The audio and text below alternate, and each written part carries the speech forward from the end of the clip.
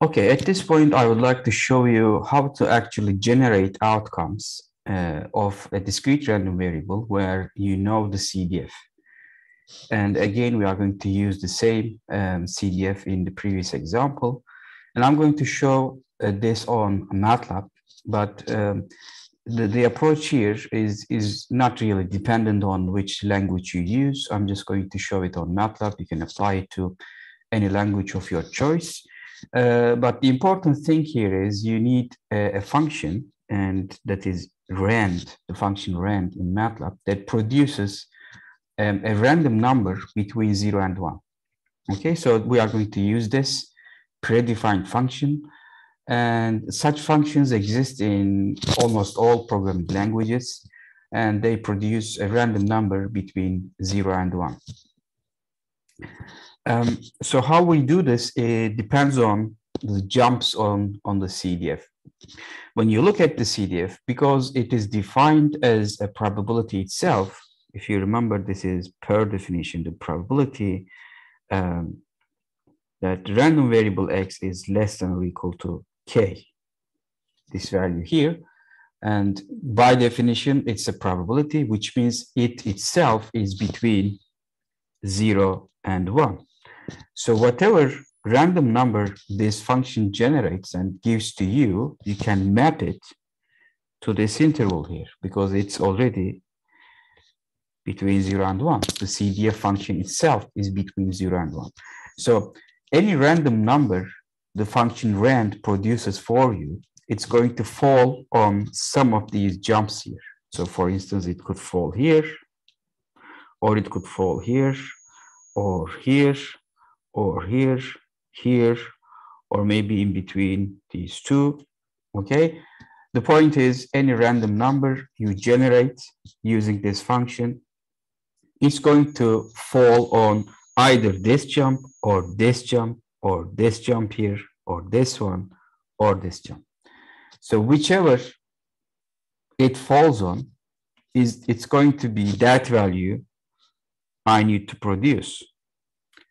Because the amount of jumps, as we have just seen, is directly equal to the probabilities of the random variable taking each of these values. So the amount of jump here, 2 over 8, is exactly the probability that the random variable taking the value 1. The jump here, 3 over 8, is exactly the probability that the random variable takes the value 4, and so on.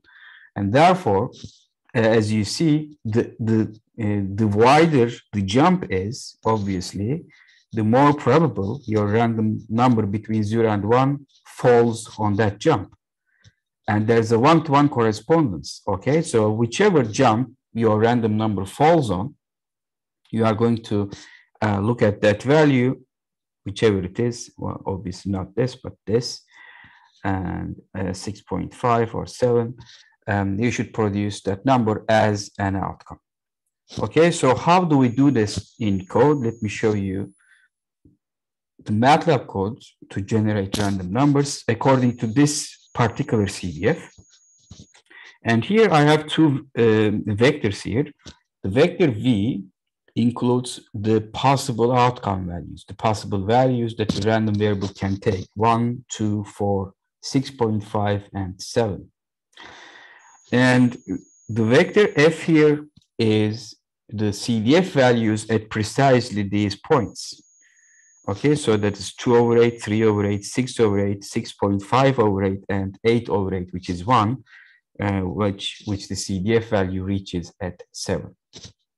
Okay, so recall that I would like to first generate a random number and then check on which jump it corresponds to on the CDF plot.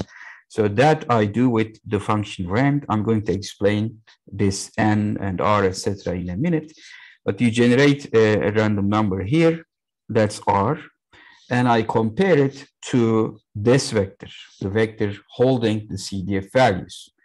And this is going to give me, let's say, the random number is below 2 over 8, in which case it will be below this value. And this function find here is going to find me the position where this condition here holds, the first position.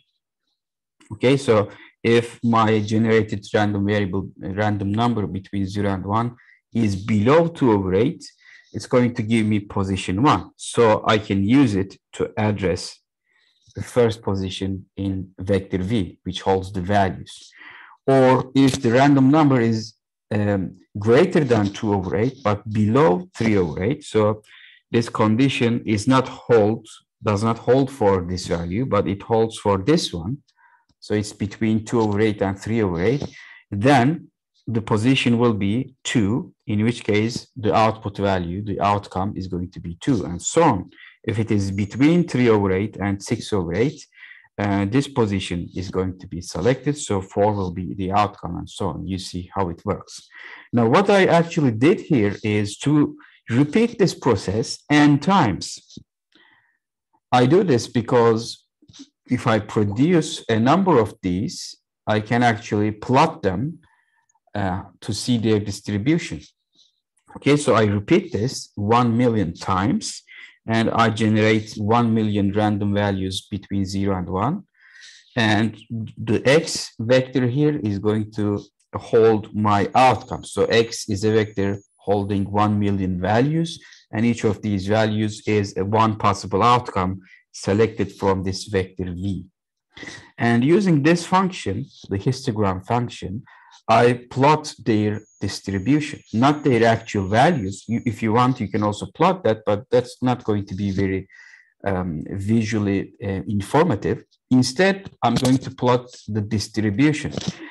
What you do is, well, if you like, you can just check this function out in the help of Matlab. So I select the bin width as narrow as possible so that the plot is close to a PMF, as close as possible. And the normalization option here, I select probability so that it produces the PMF actually. So this option will give me the PMF as expected. You see the PMF value at value 1 is 2/8.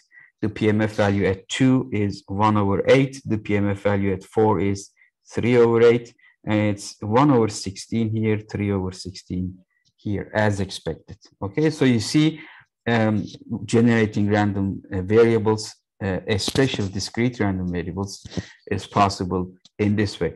Now we can play with this, and I actually encourage you to do so if you are familiar with Matlab, or you can use other languages. Here, for instance, you can change this to CDF and actually see the step function, how you would see a function similar to this here. Or, well, we didn't study this continuous random variables yet, but for instance, you can use the PDF option here to generate the PDF of a continuous random variable, or you can just use counts, which is actually the default option. It will just give you how many of them are in the data set. So you see here, this is the way to generate a discrete random variable outcomes when you have the CDF function.